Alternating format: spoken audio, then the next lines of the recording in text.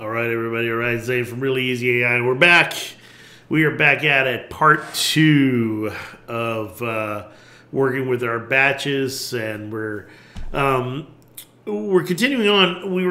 We had ended up talking about getting batch status, but there's one more thing I wanted to talk about real quick because I don't think I really pointed it out.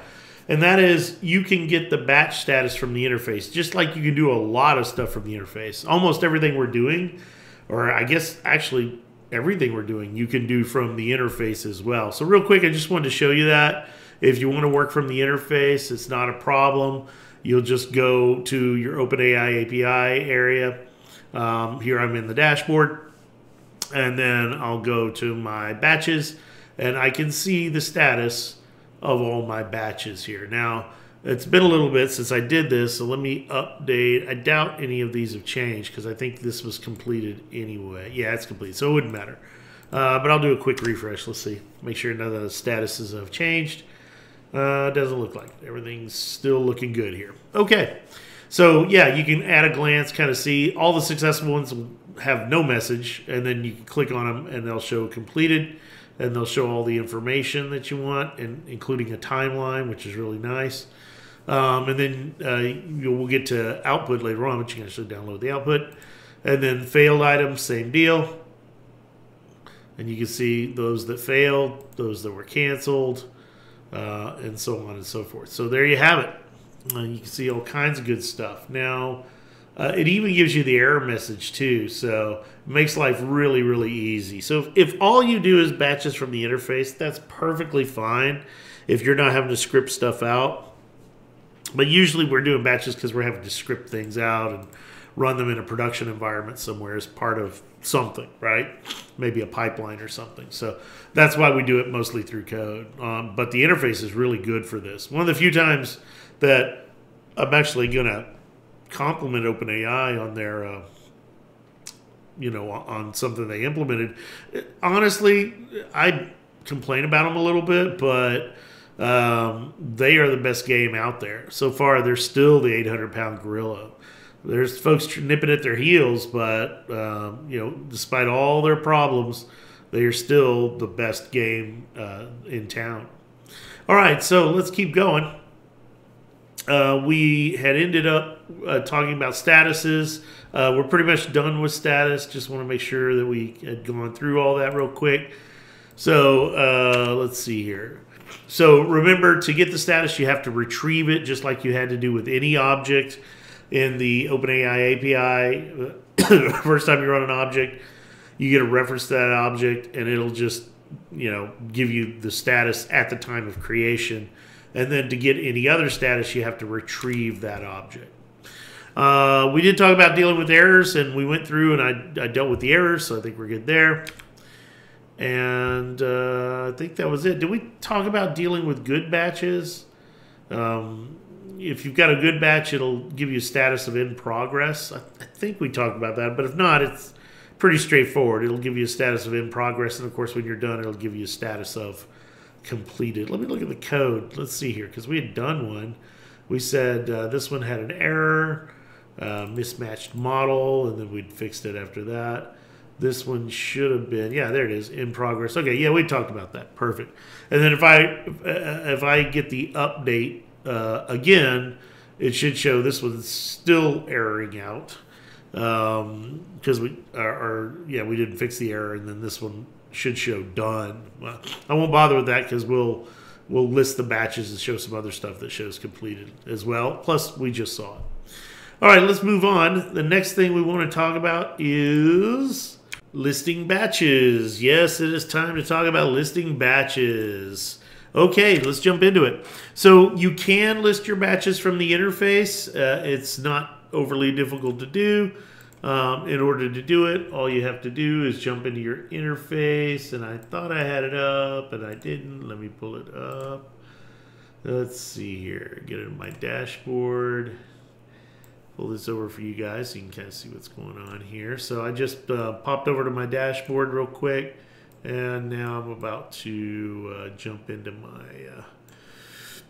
my batches, and there's your list right there. List of batches right there. So real super easy.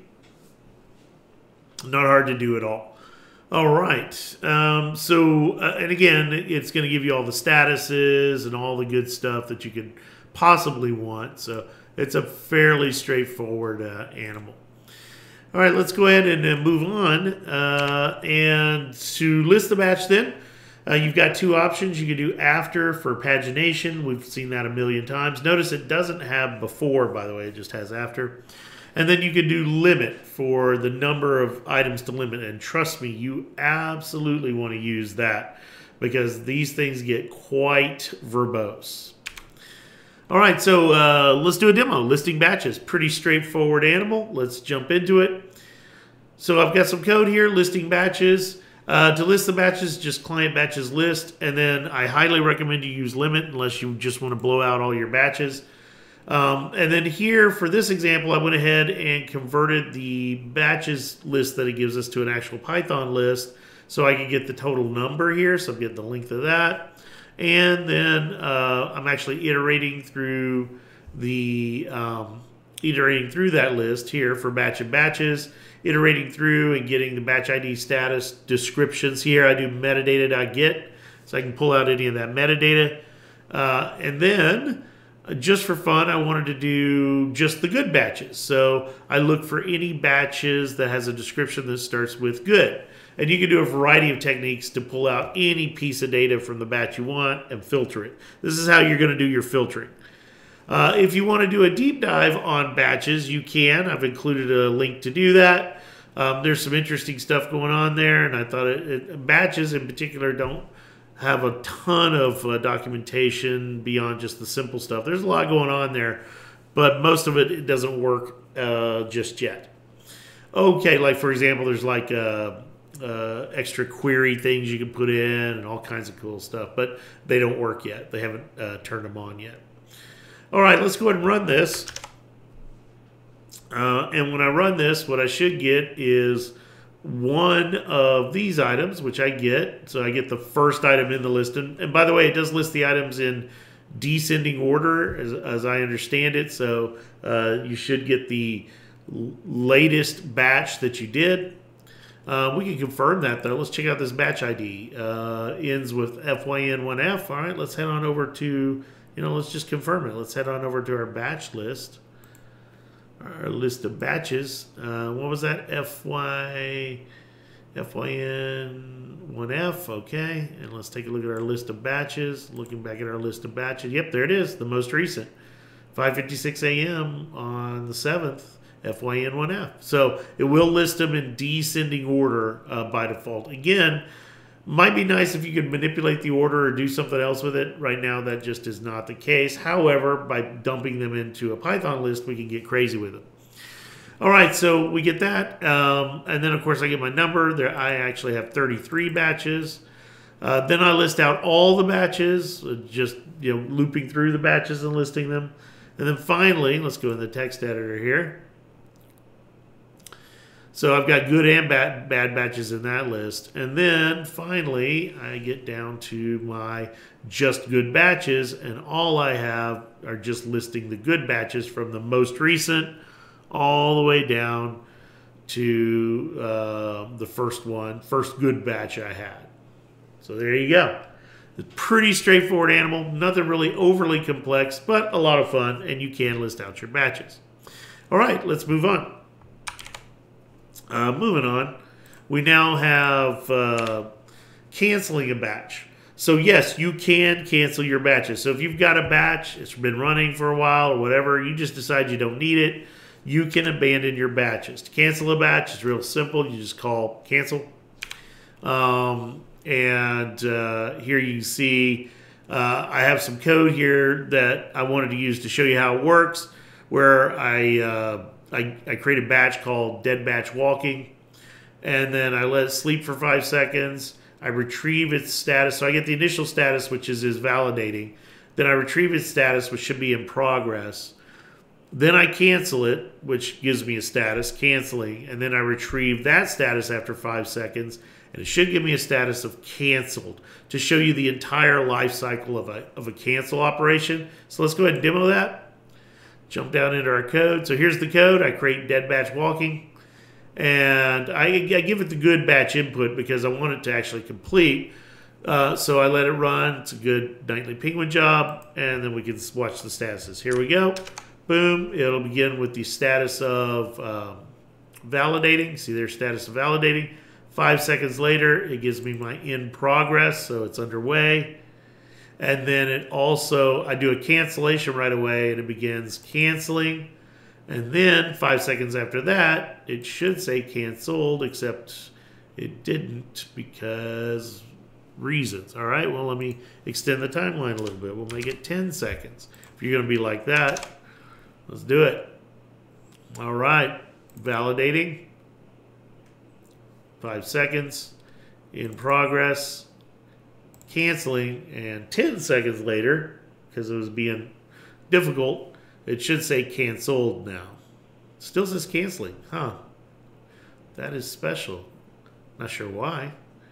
It should say canceled. Shouldn't take that long to cancel it. Unless, of course, well, it is kind of the morning. Maybe things are picking up. Man, that is crazy, though. I was doing it last night, and it was canceling like super duper fast. So it still says canceling. Depending on what time of day you do it, and depending on how much free processing time it has, it may or may not show canceled right away. Last night, it was only taking 5 seconds to cancel.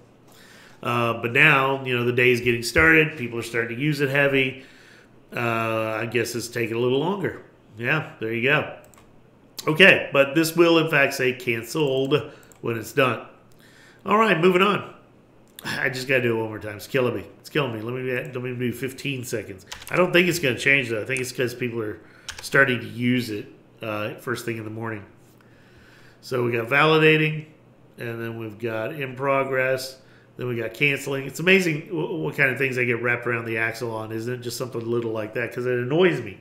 My OCD won't let it go. I want to see it canceled. I just want to see it canceled. No, yeah, it's not going to play. Okay, fair enough. Fair enough. All right, let's do getting the results. Whoops, get a little ahead of myself. Now let's talk about getting batch output files.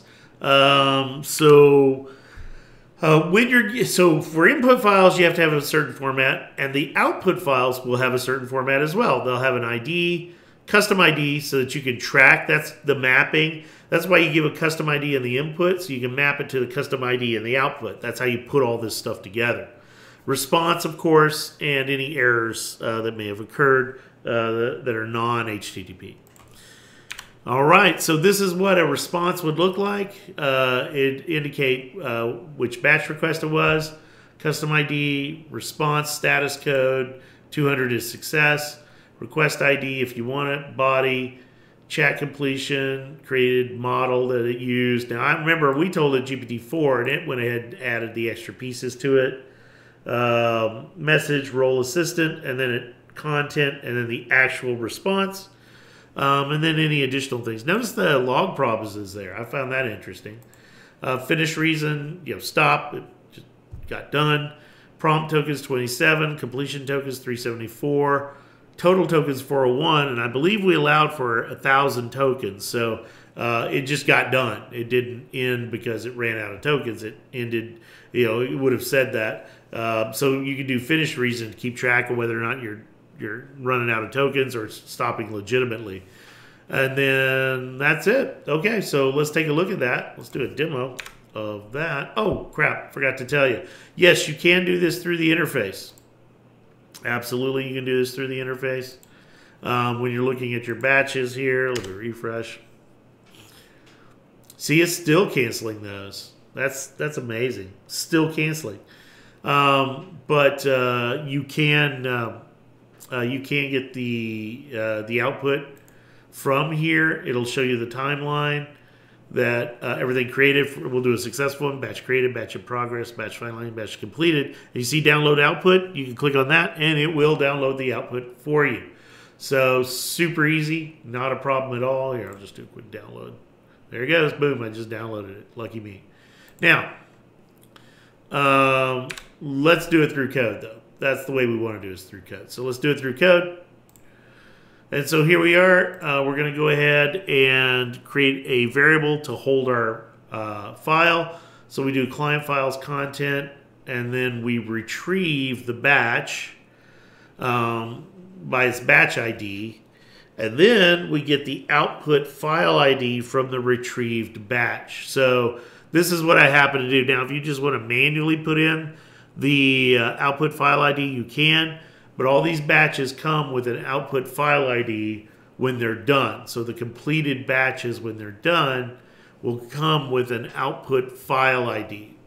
And then you're going to grab that output file ID and just say, in my case, I just did content write to file, and then had it put out a file called good batch output.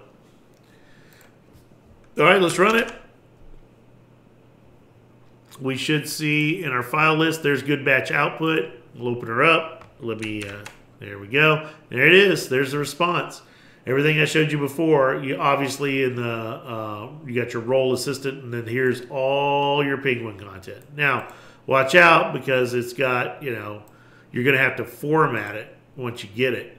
So be aware of that.